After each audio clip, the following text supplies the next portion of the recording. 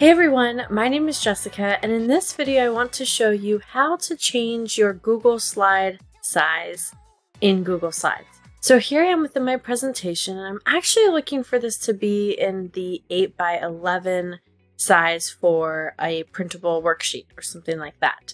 So what do you need to do to change the slide size? You need to navigate up to the left-hand corner of your Google Slides presentation and click on File, and then go down until you see Page Setup. Select Page Setup, and now you see the default size for your presentation is going to be widescreen 16:9. So I'm actually going to make mine 8.5x11, which is actually the standard paper size for a printable worksheet.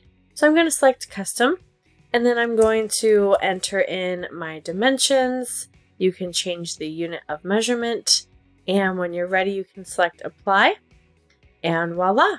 Now when you add new slides, I'm right-clicking on this slide to add a new slide. There are many other ways to do that. You'll notice all of the slides are that size. I hope this video helped you learn how to change your slide size for Google Slides. If this video is helpful, please like this video, comment down below, and don't forget to subscribe.